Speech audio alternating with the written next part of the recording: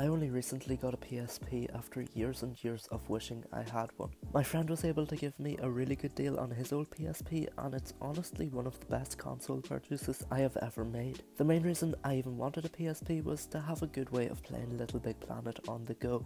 I mean, I have a pretty new phone, the Samsung Galaxy S10e, and it plays PSP games much better than a PSP does, but I hate having to use touch controls, and for some games touch controls just aren't even worth trying. One thing that also made me think twice about buying a PSP is actually how I'm getting the footage for today's video, emulating the games on my PC. But the more I thought about it, I'm never going to enjoy or appreciate the games a tiny bit compared to the novelty of holding a PSP in my hands with a UMD game disc spinning in the back of it. There are a few different hardware revisions of the PSP. I have the 2000, which is a little more powerful and slimmer than the 1000. It's got a bit of extra RAM as far as I know, but I think the screen is sometimes considered better on the 3000 model. There's a lot of debate on whether the 2000 has a better screen or not, so I like to think I've got the nicer design and the nicer screen. There's also the PSP Go, which was Sony's attempt at an all-digital edition console 11 years before the PS5, and to literally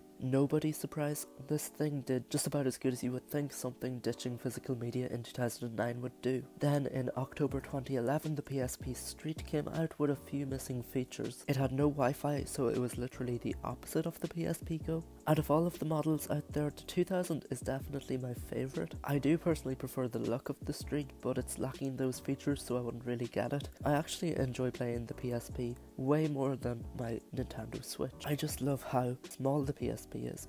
I mean, it's called the PlayStation Portable, so that shouldn't be a shock that it's very portable, but I just love being able to comfortably fit it in my pocket. The one hardware complaint I do have, however, is there's only one analog stick, but in my opinion, the three best PSP games are the two God of War games and of course Little Big Planet.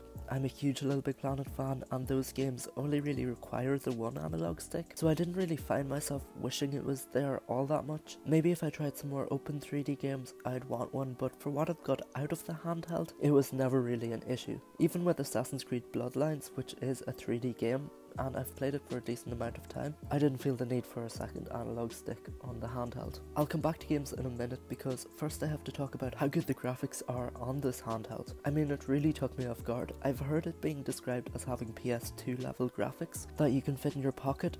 Some games this is very true, others not so much, but genuinely God of War Ghost of Sparta looks nicer on PSP than the God of War PS2 games. My expectations of what the console's performance would be like were very low. I didn't really do much research at all into what the games looked like. I wanted to go in blind, and I'm so glad I did, because the only other handheld I played from this generation was the DSi years and years ago, so that was my level of expectation, and every game I've played just shattered my expectation in the best of ways. God of War Chains of Olympus was the first game I decided to give a go on my PSP. The game translates to a handheld flawlessly. God of War in general, I'm on about the old ones of course, just have the most satisfying hack and slash gameplay, and there were no corners cut with the God of War PSP experiences, other than the fact the games are just a little bit shorter. But honestly, I like that handheld games are shorter because you'll often find yourself playing them in shorter bursts anyway. But if you're looking for a proper classic God of War experience, it is all here. You've still got cutscenes for storytelling, you've still got puzzles, albeit they're a little easier on handheld. You've even still got all the really satisfying boss takedown minigames that you find on the home console. It's the full package, and I'm loving writing this script because I've been waiting a while to vent about how good God of War is on the PSP, so please check it out. The other brilliant PSP experience I love is Little Big Planet. It's hard to believe I was like 6 when I first played Little Big Planet when it came out on PS3, but I have such fond memories of playing it with my older brother. I think that's what instilled a love for the franchise that has lasted my whole life into me. The good memories of being really young and just playing around with it have stayed with me. Also, it just happens to be that I've never got sick of it, so to get a portable version of the game, that means so much to me, and it's nothing short of amazing. It's just everything that I've come to enjoy about Little Big Planet, but I can fit it in my pocket. Like, the levels feel just as creative and fun as they do in the PS3. you can still create levels with just as much freedom as you can on the PS3, and playing one level at a time in quick bursts feels so right, and that's not something you can really do on the PS3, considering it takes ages to turn that thing on and off. There are a few little things that Little Big Planet PSP is missing, but that should be expected on a device like the PSP. Nevertheless, I can't really complain considering just how much fun I've had with it. Something I found kind of funny was remote play on PSP. It's really awful, but I couldn't help appreciate what it was trying to do. Your PSP has a direct wireless connection to your PlayStation 3, and the only thing on my PS3 it would let me use was Spyro the Dragon, the PS1 game. I tried digital and physical PS3 games, even a digital PS2 game, and no luck. It wouldn't even let you watch Blu-rays or DVDs from the PSP, which would be a really useful feature.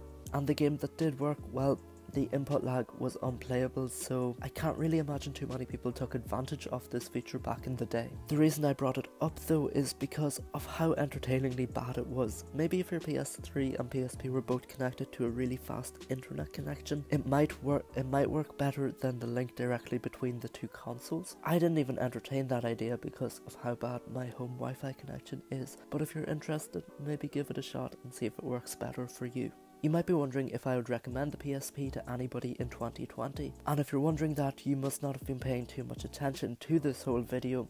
Of course I recommend it to anyone who's interested in a new handheld system. I mean, if you're starting to get a little bit sick of your Nintendo Switch, 3DS, DSi, whatever it is, or you're just looking for a bit more variety to add to your gaming, this is a very smart choice, especially considering how cheap PSP games are right now.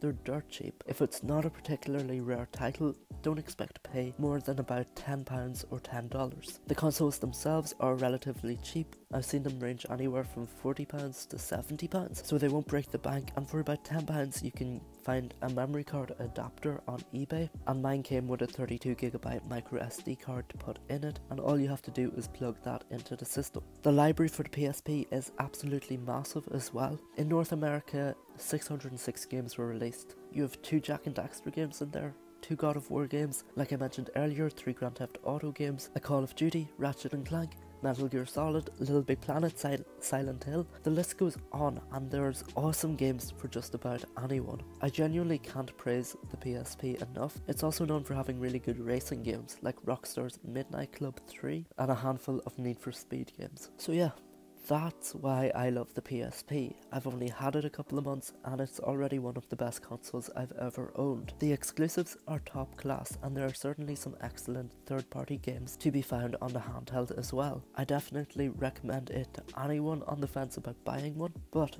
as always, if you enjoyed today's video, please hit the like button as it really helps me out, and if you want to see more videos all things PlayStation, feel free to subscribe and check out some of my other videos. If you want to keep up to date with the channel on social media, you can find me over on Twitter at AnthonyJGaming. I have a link to my Twitter profile down in the description below, so all you have to do is click on that. I'm also on Instagram as AnthonyJosephGaming, and I'm on PSN as AnthonyJGaming. Thank you again so much for watching. Bye.